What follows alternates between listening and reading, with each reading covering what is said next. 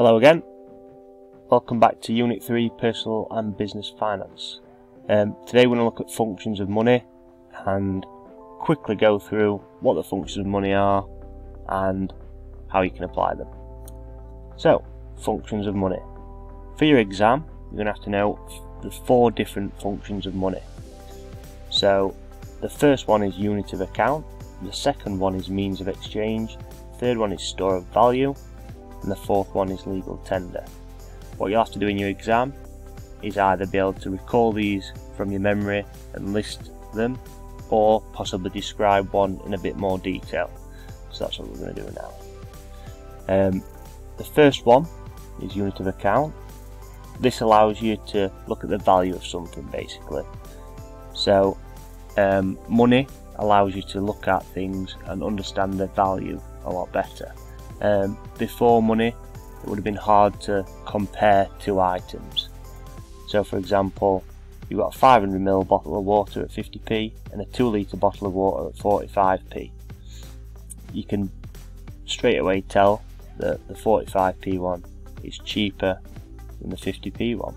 But when you break that down further, the 50p one is 10p per 100 millilitres, and the 2 litre bottle is 2.25p per 100 millilitres. So it's 4 times cheaper to buy the 2 litre bottle, and that is thanks to the unit of account. So you know that that is a cheaper item, and that's the first one. Means of exchange.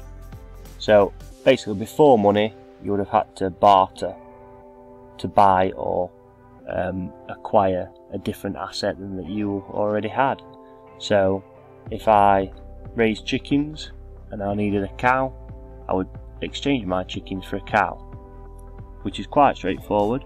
However, if the person who had the cow didn't want my chickens, then that would be quite awkward, because then I'd have to trade my chickens for something that person did want and then trade that for the cow. So that's when things became complicated. Where money comes in is that you can swap your money for something quite easy. So for example, you could buy your lunch with your money, you can buy any item that you need with your money, and not chickens. So that's good. So it's a means of exchange, it's a means of exchanging your money for another item. Thirdly is store of value. So this basically means that you can store your money and save it for a later date. And again, I'll go back to the chickens example. If I'm raising chickens and nobody wants to buy them, they'll die eventually, and I'll lose my wealth and that asset. Whereas money doesn't die, and I can just save it. So I can keep that money somewhere in a bank, or invest it and use that at a later date, or pass it down through the generations. So it's a good thing to store. And finally, legal tender.